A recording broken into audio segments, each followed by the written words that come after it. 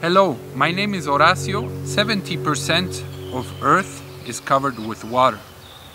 30% is terrestrial surface. 40% of that terrestrial surface has been modified by food system activities, such as input production, food production, transport, retail, and disposal. The environmental impacts of food production are severe.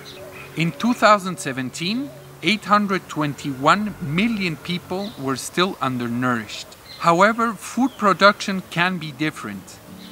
Food systems can provide more than just food. It depends on how we manage them. How much better is one food system as compared to the other?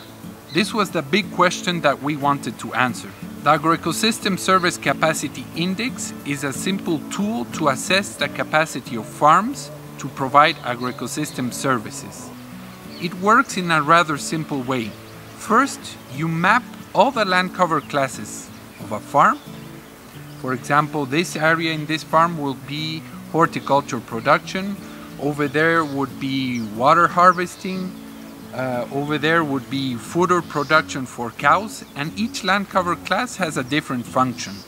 So we assess the capacity of each land cover class to provide 23 services. For example, this land cover class here, horticulture production, has a capacity to provide food plus other services. We have applied this tool in Bolivia and Kenya, and for example in Bolivia we can see that an agroecological food system can provide at least 3 times more benefits to society and nature than an agro-industrial food system.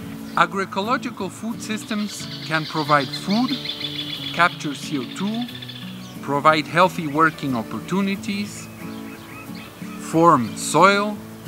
There's many benefits that agroecological food systems can provide to nature and society.